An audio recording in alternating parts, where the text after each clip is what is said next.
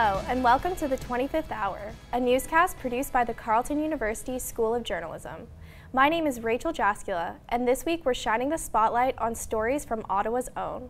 I'm Caitlin Fisher. On our show today, you'll be seeing passion for a sport that helped overcome an injury, anger and activism, live-action roleplay, and so much more. And I'm Nick Laws. Wherever you're watching, whether it be at home or on the go, we hope these stories and the people in them inspire you. Thanks for joining us today. My name is Mugali Samba. Our first story takes us to Parliament Hill. The Peace Tower is one of our nation's most enduring symbols. It's recognized around the world for its 92-meter shadow and the ever-present Canadian flag. It's at the peak of Parliament, and if you're looking for Flagmaster Robert Labonte after sunrise, that's where you'll find him.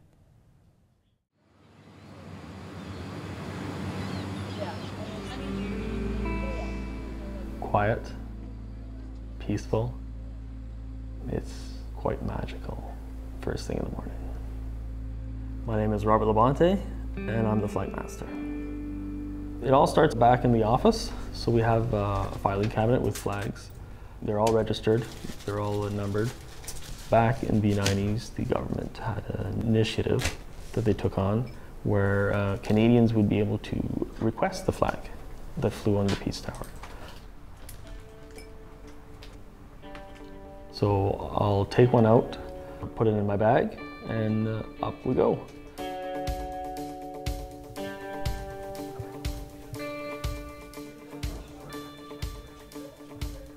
By the time 9, 10 o'clock hits, you're walking, you're trying to avoid running into people, and it's just very busy.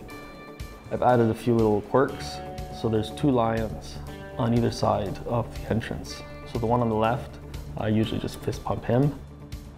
You take the elevator up to the observation deck.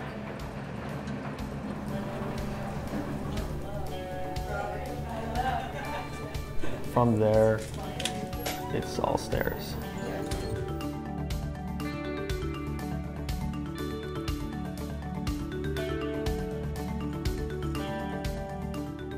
There's 141 steps to go all the way to the top of the tower.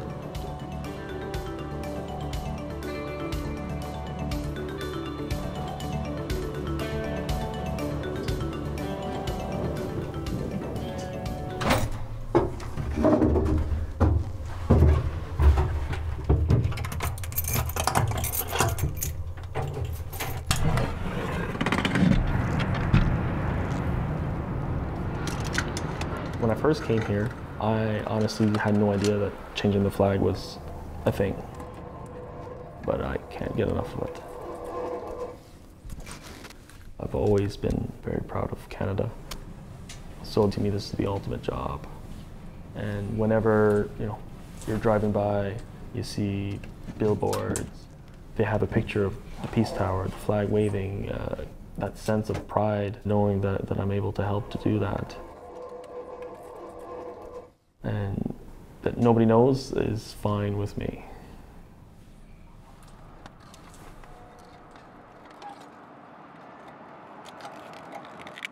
Sometimes I'll just find myself just up there for an extra couple minutes, just looking around, just soaking it all in, even now, after all this time. You go up there, you're by yourself, you feel like you're on top of the whole country. Oh, Canada. As I'm coming down, I usually sing Oh, Canada. Basically, it is just my way of saying thanks. I think I've hit the jackpot. I found a job that I love, and on top of that, I get to change the flag. I would do this till I die, if they'd let me. Oh, Canada, we stand on guard for thee. Oh, Canada, we stand on guard for thee. Love you, Canada.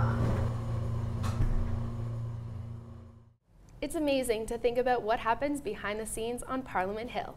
I didn't even realize that anyone had the job of changing the flag. I love how much he loves his job.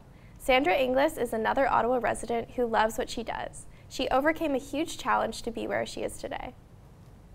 A car accident in 1988 changed the course of her life as a member of the Canadian National Synchronized Swimming Team.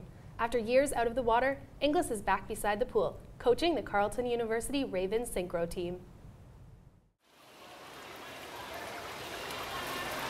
And 5, 6, 7, 8, 1, 2, 3, 4, 5, 6, 7, 8, 1, 2, 3. My name is Sandra Inglis, and I started synchronized swimming when I was 8 years old. Let's just land drill that once.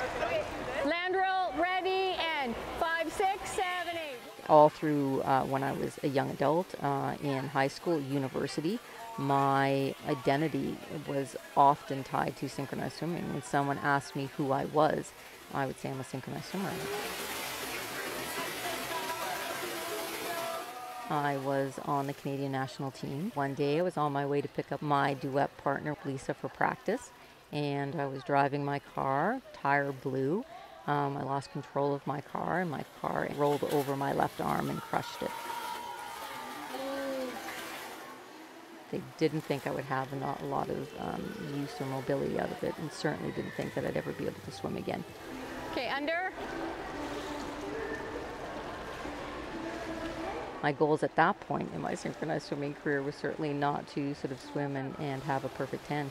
It was just to learn how to use my fingers again and learn how to open a door and work with my physiotherapist to try and straighten and bend my arm. There were a lot of people who were part of my world that were trying to help me come back, and I did. And I made the Canadian national team again. So throws have become really commonplace, and synchronized swimming is very sort of acrobatic now, but it wasn't at the time. And so it was the first team, the team that won the 10. It was a Cats theme to the musical Cats. It was the first time that a team had actually thrown someone out of the water.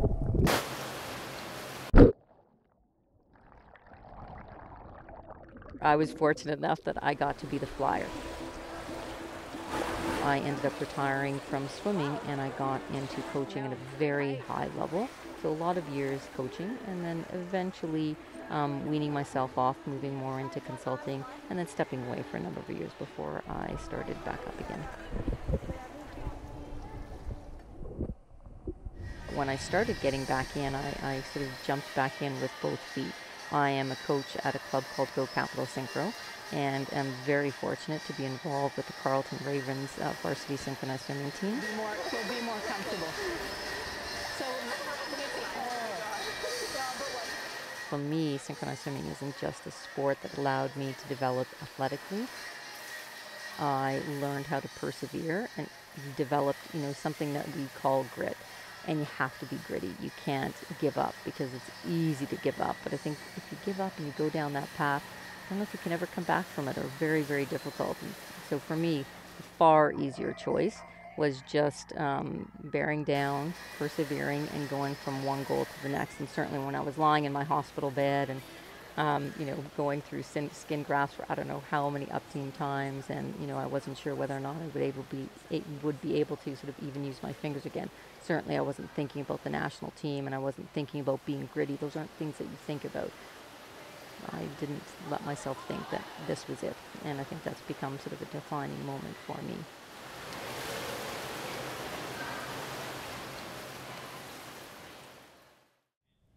If my coaches were as dedicated as Inglis, I would have been in the major leagues by now. But here we are. Anchoring really isn't that bad, Nick. Andrew Knox is also a coach, a professional musician, and a music teacher. Many kids want to grow up to be rock stars, but they may not always have an appreciation for what lies behind the music. Knox wants the students to know there's a history behind every note. 1, 2, 3, ba-do-dee, ba-do-doo-da. I started playing instruments when, I was probably about 5 or 6. I started playing piano.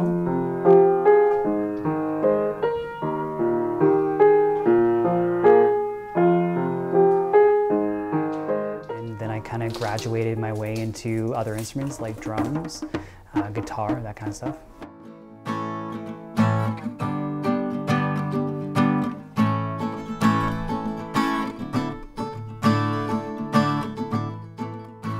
reason I chose a classical type instrument as my main instrument is mainly because I just understood a lot about what went into playing a musical instrument before, and for example, trumpet's one of those instruments that really, even to this day, gives me a hard time. Yeah, that was my bad. That was my bad. Yeah, can we cut that part out? I still don't understand everything there is to know about the trumpet. And I guess other instruments, I don't either, but I found that initially it gave me a lot more troubles, and I just became more intrigued by playing trumpet. I basically grew up in a household that likes to give back to people, like my parents foster. Growing up with that idea of giving back, I felt that with me learning so much about music, it made no sense to not give back to a musical community. I also like it when I teach somebody something and then they take it and they can then practice it for themselves and become their own musician.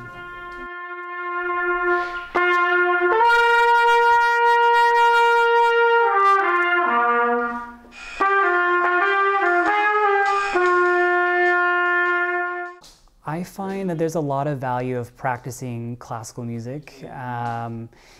It ultimately adds a foundation to any style of music that we play. Historically, without classical music, we don't have our pop music. And the idea that we learn a good amount of theory behind classical music, and it's all laid out in very specific ways that it helps us to be able to understand better about the type of music that we want to, or well, most kids here want to play. There's loads of theory that comes from classical music that I use all the time, that I feel as though without it we wouldn't be as well prepared to be a professional musician.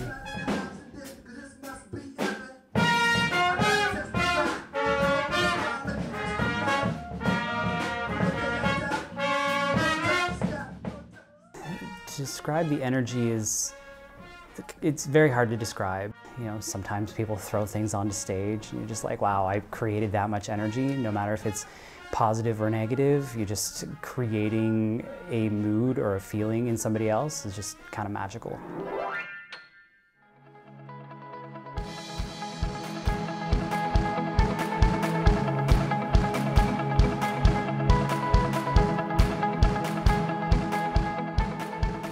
Sometimes our passions and hobbies take unexpected twists. Take Corrine Halpenny, for example. She makes armor into an accessory. Let's take a look at how the art of making chainmail jewelry has helped her come out of her shell. My name's Corrine Halpenny. I make handmade chainmail jewelry. I think it's definitely getting more successful. I've been in business for almost 4 years now. My business is the job that I enjoy doing, so I'm hoping that one day I can have a job that I enjoy that also pays the bills. All you do with chainmail is you just hook one ring at a time. You take a pair of pliers and then you just hook it through wherever you need to for the pattern. And so I took a beaded jewelry class at a local craft store and I really enjoyed making it, but the finished product didn't suit my aesthetic. I'm kind of a clumsy person, so I don't want stuff that can break easily. And I wanted something a little bit more urban or industrial looking, because that was more of my personal taste. So I just went online and I was looking for different types of jewelry, and I stumbled upon chainmail and fell in love with how it looked. And when I started making it, I fell in love with that too. The first one took me over an hour and a half. I may or may not have thrown it across the room on more than one occasion, and sometimes getting just that last ring in is nearly impossible. By the time I'd done like 4 or 5 of them, I felt a lot better, but the first few were a big struggle. I find making the chainmail jewelry is really relaxing. It's sort of just like a repetitive motion. You're just doing something over and over again, hundreds of times, and you just kind of focus on that, and like the rest of the world just kind of slips away. It's sort of like you're expressing yourself, but also you feel safe when you're wearing it. So when I first started making the chainmail jewelry, it was just for my own personal enjoyment for my own wearing of it. But I think I was enjoying it a little bit too much because I just basically ended up having too many pieces. Like, what am I going to do with 30 bracelets? At the time, I had a roommate who he was a math tutor, so he had students coming into the apartment, and like their parents would just wait in the living room. I would hang my pieces there, and so that was sort of my first taste at like having a business. So I said, oh well, maybe I can just keep making stuff, which is what I like to do, and then sell it so I can basically pay for my materials.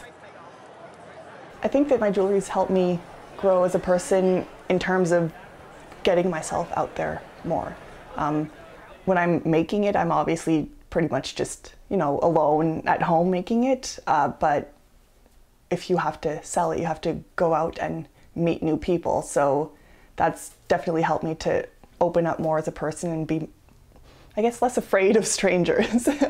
I usually tend to be more of an introverted person, so having to even just show up is really putting myself out there. There's people that are going to these, you know, handmade craft, local artisan events. They want to know the person behind the piece, so you're forced to open up and talk to all sorts of different people. I've met a lot of, we call it kind of like the maker community in Ottawa. So I have a few friends from there. Like, I know people that make so many interesting things. I don't know that I would have ever met them if I hadn't been participating in these sorts of events. I didn't know that there was this whole group of like other people that were doing it like me. I always like that I just post a picture of something new that I'm proud of, and then I get like 100 people that liked it, and that makes me feel good. My heart is pretty happy right now. I think I'm in a good place. At this stage, like in my personal life, I'm very happy with where my business is. I'm excited for, you know, what's to come in my personal life, and just things are pretty well. I have a happy heart.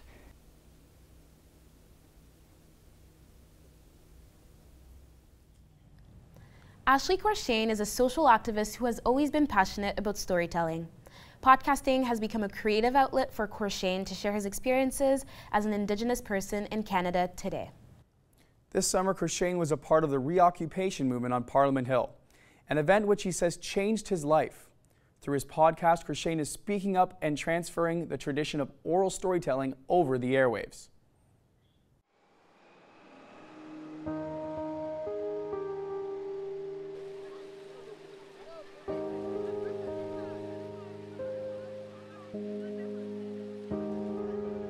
Canada 150 isn't anything to me. I'm angry because people don't know. They should know. They should know the history. Nobody, no Native person ever said, yeah, we'll give up your lands to you. The reason why I do what I do is because I'm angry. If I didn't have that anger as a driving force, would I really be doing this?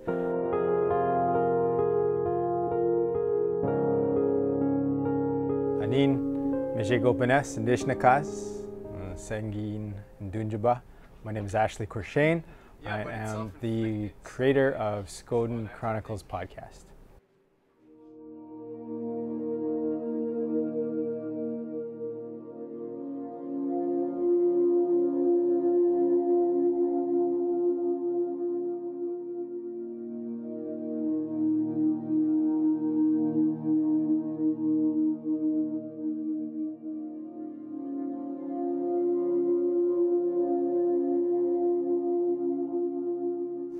I guess there was a collective vision for everybody involved to see teepees all over the lawn of Parliament. We got to the fence, and the second that we crossed the line, police sort of swarmed in on us and tried to either take the poles or push us back out, but there was enough of us to get just inside and place it on the inside of the gate like this, so they couldn't push it out. We didn't get permission from anybody. You know, they didn't say, yeah, okay, fine, we grant you permission to put it on the slope. We just said, yeah, we're going to put it up while negotiations are happening. It went up And as it did, the rain stopped.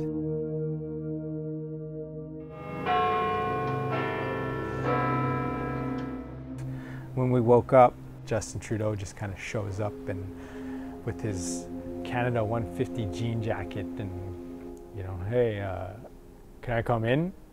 I started talking and I pretty much told him that we don't have a renewed relationship. The day that I can come or my children can come and practice ceremony on our own lands without, you know, being held up at gunpoint, then yeah, well, we'll talk about a new relationship, but we don't have that relationship. And when I told him that, he goes, yeah, but I'm the first Prime Minister to come and see you guys. And it just seemed very self-congratulatory. And then he left. It was a very powerful time. There was a lot of energy, but I'm glad that we did it. It changed me after. I was very, very angry after, but empowered at the same time. After everything was done, I remember walking out of Parliament Hill and still feeling connected to this earth, you know. It almost felt like buildings would move out of my way.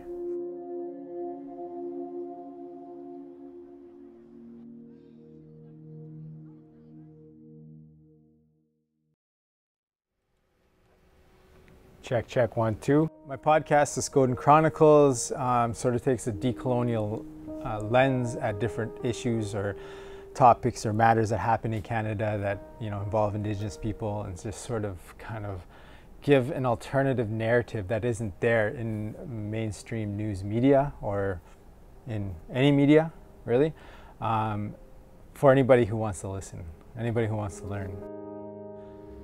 Ani, my name is Ashley Crishane, the most stoic of Indians. It's an outlet for me.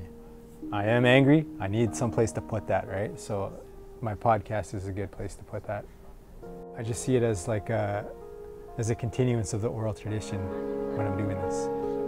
Knowledges and truths, those are all legitimate, and it's just a matter of Canada seeing that as well.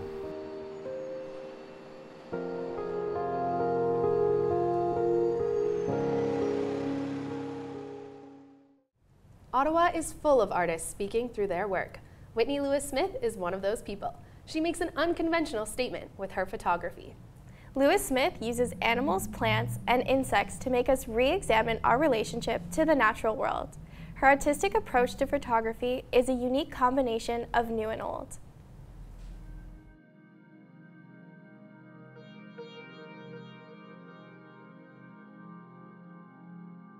My name is Whitney Lewis-Smith, and I'm a photographic artist. I do some commercial work, I teach college, and the majority of my practice is my own studio work that I sell through my gallery here in Ottawa and in New York City. I grew up in Chelsea, in the Gatineau Park. My backyard was the woods, and I was an only child, so I spent a lot of time exploring, playing in the mud, catching frogs. And so I really developed a love for animals and the environment as a child. The underwater world became a big part of what I did, teaching diving, and I was living on the West Coast doing that. So no, I would say that it's just inherently part of me, and it's always been something that's been at the forefront of what I want to do in my life. The ideas that I deal with in my work are mostly talking about consumerism, the environment, how we make use of the land, the earth, and how we overuse. So a lot of the more current pieces that I've done just show sort of, you know, an abundance but in excess to the point where it's a bit grotesque. And I do want people to get a sense of, you know, that we take advantage, that we overuse, that we exploit, and that it's not necessary, and we're using something so beautiful in such an ugly way. I just sort of created a melting pot of old methods and new technology, and I melted them together into something that I hadn't seen before, something that's my own. And despite the methods being traditional, I think adding a contemporary aspect into the ideas behind the work is unusual when you're dealing with alternative process photography. So I can't use living animals, I can't use anything that moves. It all has to be built and set up and very still. So taxidermy came into play because obviously the environmental issues, animals, all of that is very important to me, something that I want to talk about. And it was a way for me to get my ideas across. I refuse to use new taxidermy.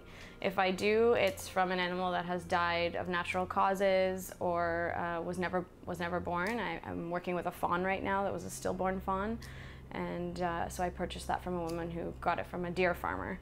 And they every year have a few stillborn animals, and instead of throwing them away, they end up with me. I don't even have to leave my living room to photograph these things. I could order them right to my door if I want. So that also talks about consumerism and the way the world is going. And I do feel like the things that exist in my images won't exist in another 100 years. We're struggling with taking responsibility for the environment, and the older generations are saying, well, it's the responsibility of the younger folks to manage this, and we're going like, really? This is all on our shoulders, so we have to figure out a new way to do everything. And a lot of us are sort of turning a blind eye and maybe not participating in an active way the way we should be. You know, whether it's not buying plastic or being conscious of the way we deal with garbage and what we purchase and how we use water and all of those things. We all need to make a major change, and it's hard. It's really hard, but hopefully we can do it. I kind of feel like maybe we'll just wait until things start really falling apart. But it's unfortunate. I would really hope that we can get our asses together and figure it out before then.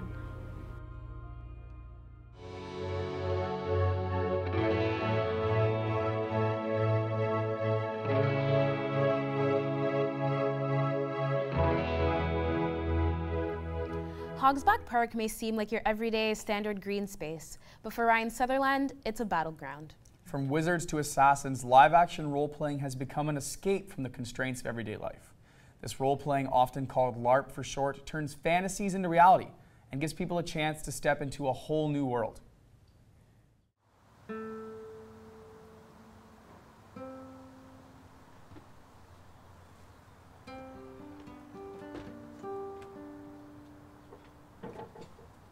My name is Ryan Sutherland, and I'm 35 years old. I originally come from northern New Brunswick. I work as a technician in an automotive garage, and I guess I also LARP.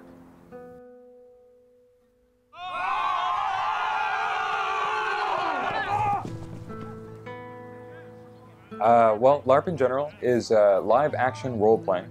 A lot of the time it sort of manifests as being like the old Dungeons and Dragons games, except I suppose with slightly greater physical component to it, where people, rather than relying on dice, are sort of relying on their reactions and their wits a bit more. Ready? I play Baron. He's an assassin. He uses, generally speaking, a long sword and a short sword, as well as the bow and arrow. And he tends to like to mediate circumstances in a way where it's mutually beneficial for everyone, and, you know, very much enjoys when it can't be that way and everyone gets to fight.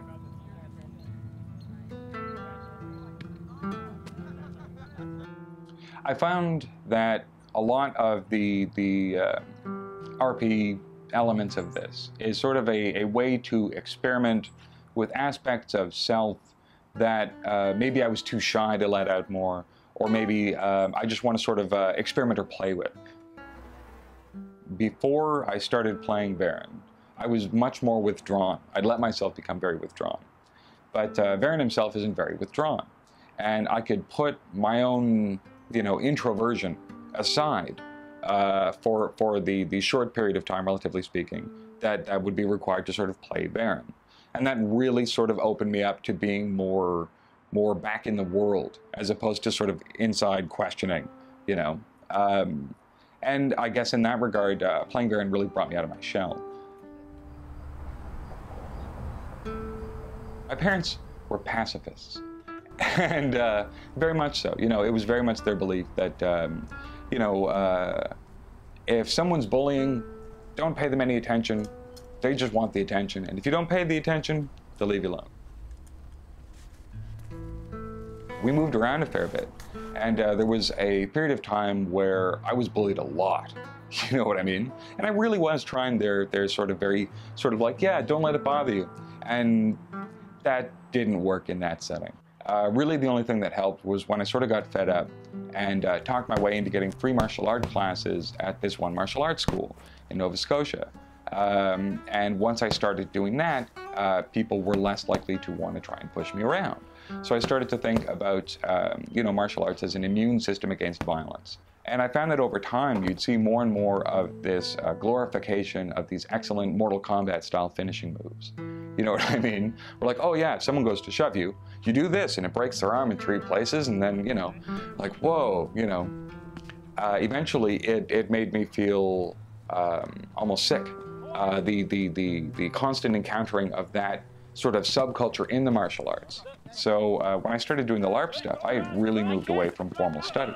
And had been doing all of that sort of soul searching and had to reconcile that feeling of the reality of violence with that feeling of safety that a understanding of violence can provide.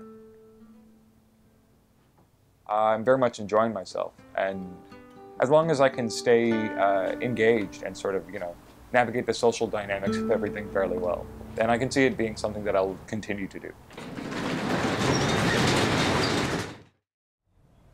While there are many ways for people to reinvent themselves, Ottawa-based makeup artist Aya Ahmed is on a mission to bring out her clients' inner beauty.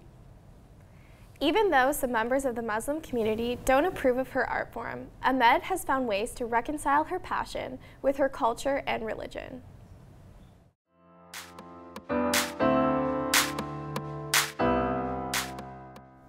What I love about makeup is you can transform yourself or express yourself, or how do I say this, enhance your beauty with makeup. That's why I love it so much.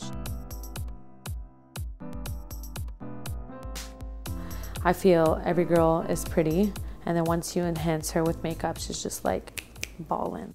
I hear so many stories from women, like this is like a normal thing, like, oh my God, I just got a divorce.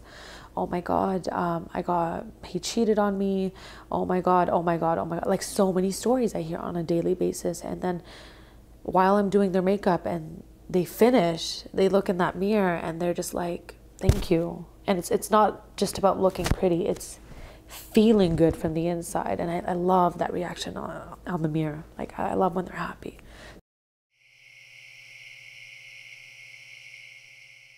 I started nano needling in the beginning of the year of 2017. Nano is one needle, and it's a very thin needle penetrating into the skin, depositing pigment. So cool. I have hair! Look at me, I'm hairy.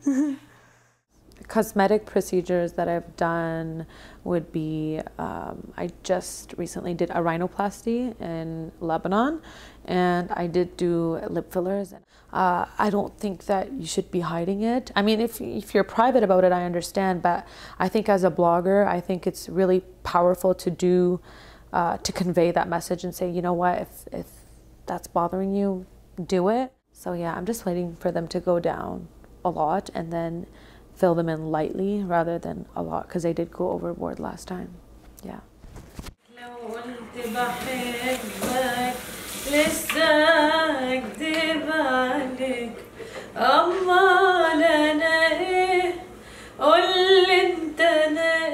I was born in Ottawa. It was great. It's a very, I would say, safe, nice community. I know that I have bigger opportunity in Toronto, but I'm here because I can't buy family, right? I think my #1 supporter is my husband, and I feel like, I mean, I could have accomplished whatever I want without him, but I feel like his support really made it fast-paced, like it came quicker because of his support. So thank you, husband.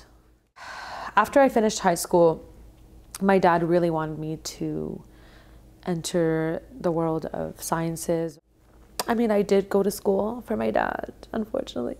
I did pharmacy. I mean, I have it, you know, if something happens, I still have my pharmacy technician diploma, so it's not bad. So when I first started makeup, there wasn't like many people in our community doing makeup.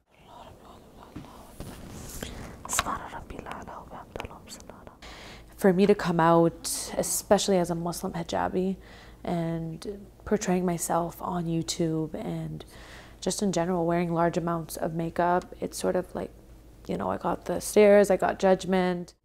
I still wear makeup. I still go outside with makeup. Is it against my religion? Yes. Do I do it? Yes. Is it haram? Yes, it is. I feel like I can express myself more, and I would have been a huge actress in the Middle East if I was allowed to do that, if my religion allowed me to do that. But that's why I stepped into the visual arts, where yes, I still put on makeup and it's still a sin and it's still attractive, but you know, I feel like if I don't allow myself to do something, I'm just gonna repel. Like it's really, really hard for someone that has so much talent to not express at all. I believe in it. I mean, if I didn't believe in it, I wouldn't be Muslim. But I feel like I've developed a better relationship with God over years, through my tests in life and through my hard battles, and yeah. After watching that, I'm thinking I should contact her for a makeover. What do you guys think? Do my brows look good? I think you could use some help with that, Nick. I think it's safe to say there's been a wide range of talent in today's show. We hope you enjoyed meeting some of the wonderful people here in the nation's capital. That's all from us today. Thank you for tuning in to the 25th hour. Your new day starts now.